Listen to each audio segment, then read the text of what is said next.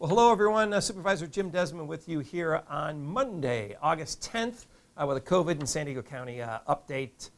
Just want to give you the latest numbers. Our numbers are still trending down. The rolling average of people testing positive out of all those tested right now over the last 14 days, 5.3%. Good news is the intensive care and hospitalization of patients in San Diego County has come down dramatically. About a month ago in early July, we had about 500 people in the hospital for COVID. As of today, we only have 318.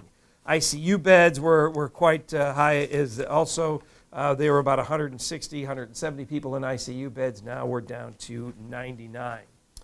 As far as opening up schools and businesses and being on the state's watch list, we have to have less than 100 people testing positive per 100,000. We're currently at about 111 testing positive, 109 testing positive, for the last several days. And so we're getting down closer to that, to getting off of the county's watch list. Again, the average age for testing positive is still fairly low. It's about 37 years old. And so half of them are less than 37. The other half are older than 37. Still got to protect their most vulnerable and keep adhering to the health officers' health orders as far as the social distancing, washing hands, and the masks. It's working in San Diego County. Our numbers are trending down. This morning, we had our first budget hearing, and this is a budget for San Diego County. Normally, we do it in June, and we're doing it in August now because of the COVID setback here. But our budget is going to be $6.4 billion.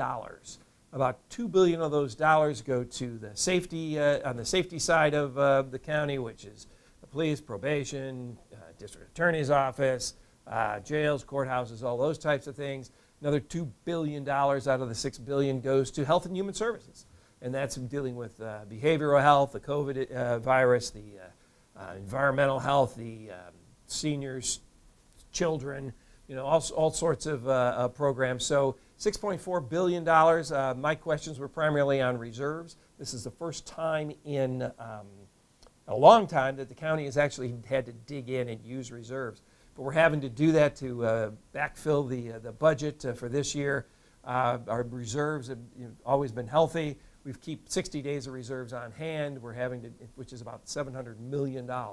And then we're having to spend about 90, almost $100 million out of the reserves. But we're going to have a plan. We're having a plan to get that money back, and so we can get back to those healthy reserves. So our next meeting on the budget hearing is open to the public. You can call in and voice your concerns. It's going to be 5:30 this Wednesday night. Go to the county's website and get the information, or call my office and get the information if you want to weigh in on how the county is spending your money. So thanks for checking in. Hope to see you soon.